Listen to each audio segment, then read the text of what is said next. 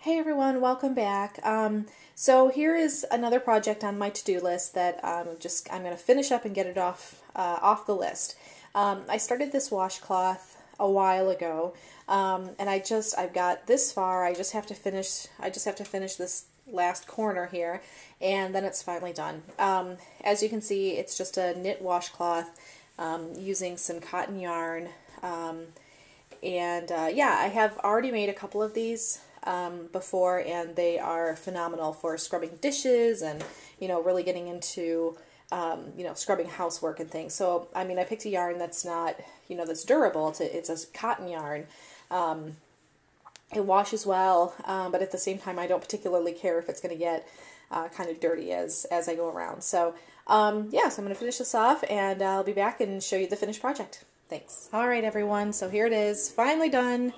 The little strings are all woven in. It's all ready to go for the first load of dishes or first scrubbing of the floors or whatever it is that I end up using it for.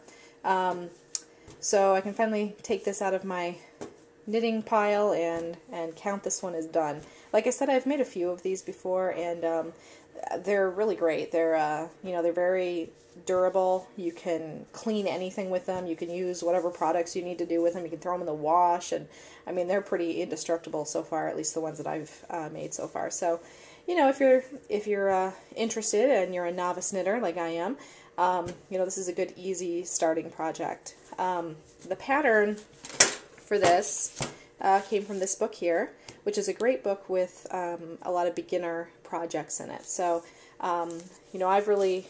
I've really enjoyed it. It's got some fun things in there, booties and gloves and hats and, very basic things here like a scarf and that kind of thing.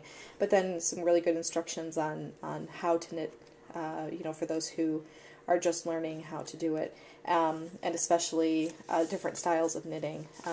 Those who follow the, so holding the needles, how to hold the yarn, and then there's generally two different styles of knitting. There's American style, which you hold the needles differently. Oh, and your yarn. Sorry, I'm going to try to do this one-handed.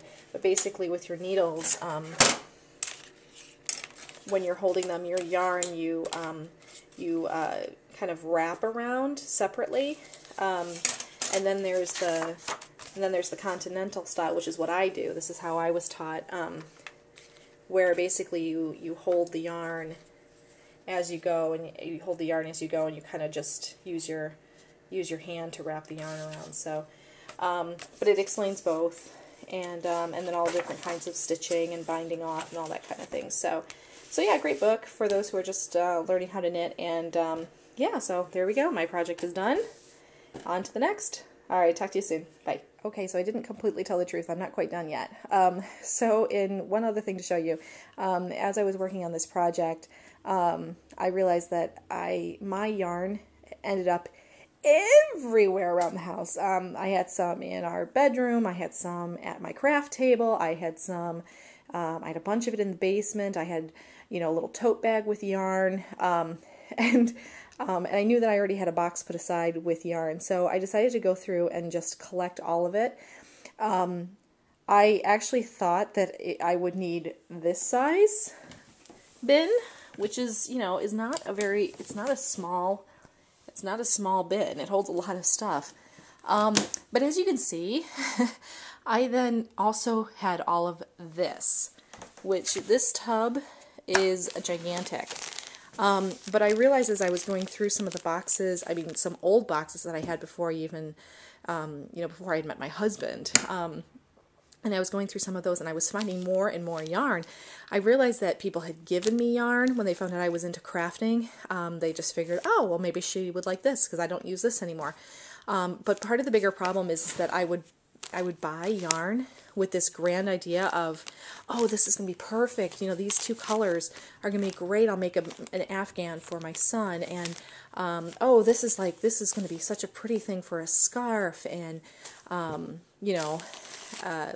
projects that I've started. So, like, here's, this is the start of an afghan for my daughter.